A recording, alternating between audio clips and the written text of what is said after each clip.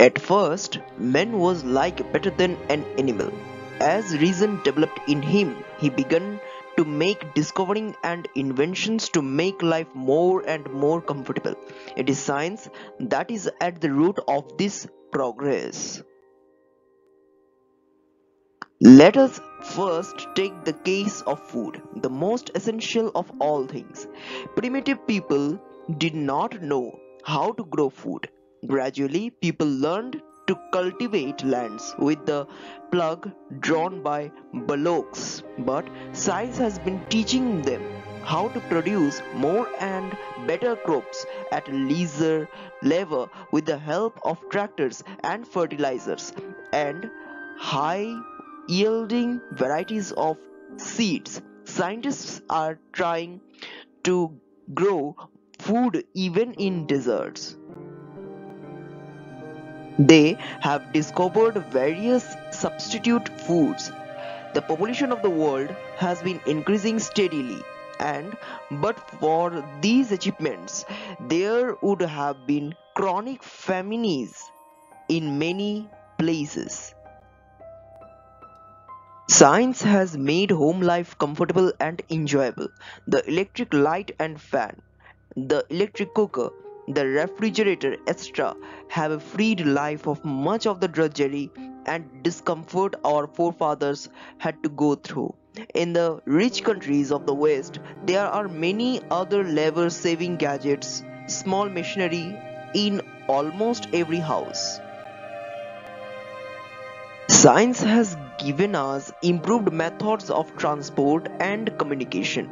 Formerly, there were only bullock carts and boats. Now we have railways, steamships, motor cars, aeroplanes, etc.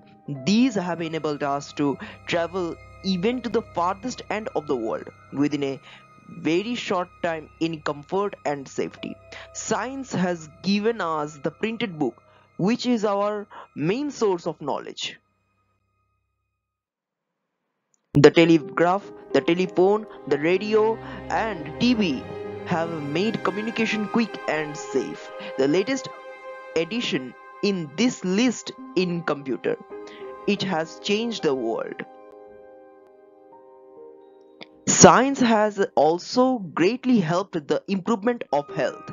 We have now good medicines for many diseases which were so fatal only a few years back.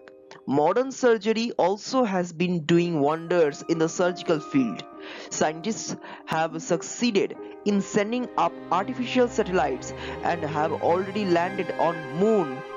Expect to reach Mars within a short time. All these are wonders of science, and we do not know what further wonders will be achieved by it in future. But it is to deeply regretted that the power of science is being used for evil purposes also. We all know how books are used for propaganda purposes, what damage and destruction were caused by aeroplanes in Europe, and how whole cities were wiped out by atom bombs in Japan during the last World War.